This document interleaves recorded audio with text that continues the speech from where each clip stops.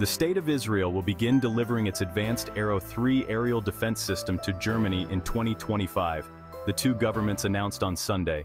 This $3.6 billion military deal marks the first deployment of the Israeli-developed system outside of Israel.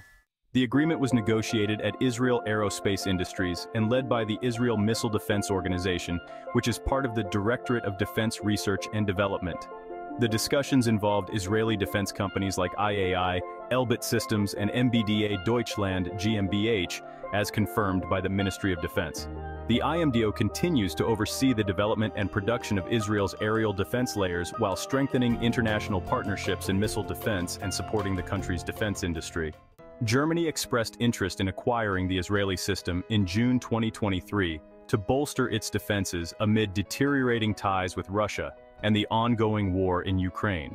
Israel formally committed to delivering the Arrow 3 system to Germany in September 2023, just a month before the October 7th Hamas terror attack.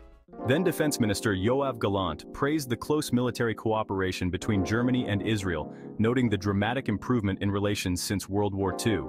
He stated that Israel and Germany join hands today in building a safer future for both nations. The Arrow system has proven its capabilities in defending Israeli airspace during the past year's conflict with Iran and its proxies. This has further strengthened the rationale for the deal with Germany. The system has successfully intercepted ballistic missiles and other aerial threats, including a large-scale attack by Iran in October 2023. Strong international defense partnerships are critical for enhancing Israel's security and countering emerging threats.